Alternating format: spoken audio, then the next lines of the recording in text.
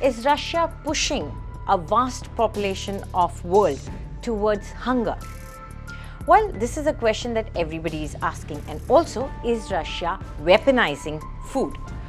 The question is being raised because Russia has pulled out from this Black Sea grain deal that was signed in July, and it was brokered by Turkey and United Nations for grain export.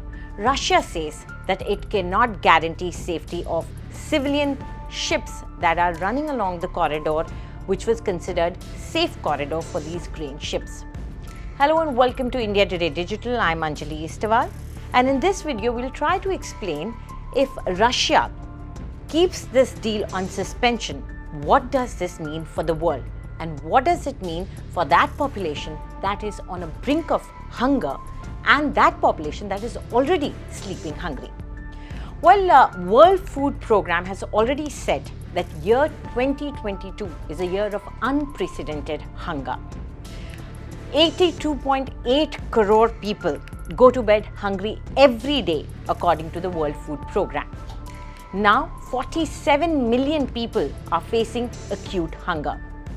And if Russia does not come back on its promises and get back with this deal, then it's going to be a huge problem for many countries, especially Nigeria, Sudan, Yemen, Somalia. There are about 45 countries where millions of people are teetering on edge of famine. What is going to happen to those people? Let's first try and understand what exactly happened that Russia took this step. Well, this pullback of Russia has been called a purely outrageous move by President Joe Biden, and they have also said that this is actually weaponization of food by Russia. This was said by the Secretary of State, Antony Blinken, and he said in a statement that any act by Russia to disrupt these critical grain exports is essentially a statement that people and families around the world should pay more for food or go hungry. Meanwhile, Russia claims that Ukraine used the safe corridor to attack Russian fleet with drones. According to them, about 16 drones attacked their fleet, which is stationed in Black Sea, and this attack happened using the help of civilian grain ship.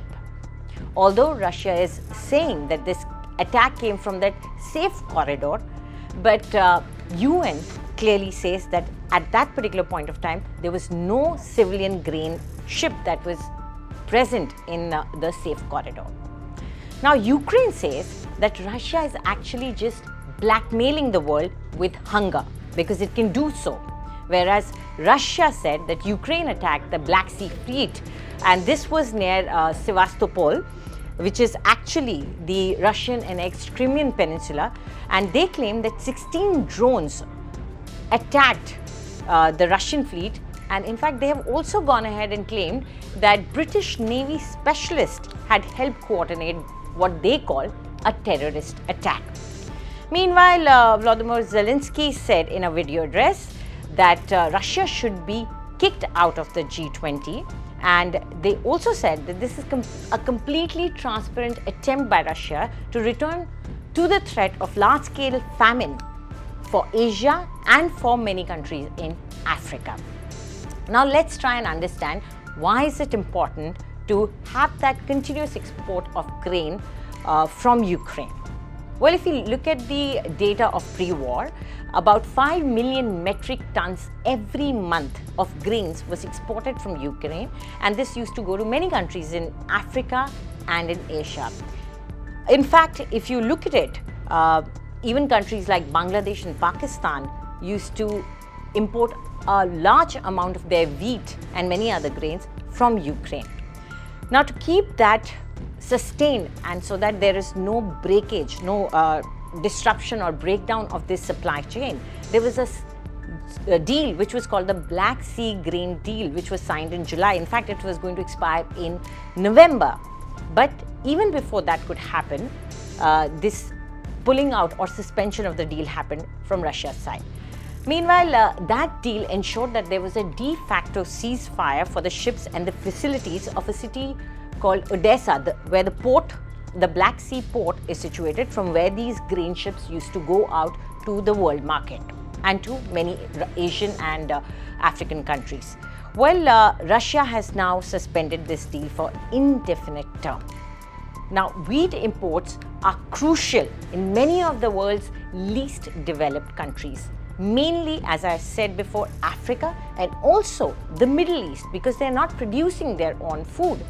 Now, countries like Somalia are completely dependent on wheat import. So are countries like Egypt, where 82% of their food or their grain is coming from outside, and countries like Ukraine and Russia. But if you look at the recent years, a toxic cocktail of conflict within their own regions, climate change, COVID-19 pandemic that had already left millions exposed to food price shocks and vulnerable to further crises. In the midst of all this, we saw that Russian war escalated this entire crisis and this problem. Now, it's not just countries in Africa and in Asia that are going to have a negative impact of this deal breaking. Even European countries and the rich countries are going to feel the burn, and that's because inflation impacts even them. Now, if the food crisis emerges in the world market, if there is a food crisis in a large part of the world, this is going to impact the food prices in the rest of the world. This is going to lead to inflation. And if you look at the inflation in UK already, it has surged to 10.1% in October, which is one of the highest ever seen. And this is about it's a 40-year high that UK has seen, and this is going to be extremely problematic for them. Not just UK. UK, of course, is seeing, for most of its citizens who are living in a considerable poverty or who are living on state support, for them, actually, it is a choice between heating or eating in winters. Now, if you look at Eurozone, inflation is on an upward trend even there also. It is almost recording the highs, with the latest estimate predicting annual Eurozone inflation of 9.9% compared to 3.4% almost a year ago.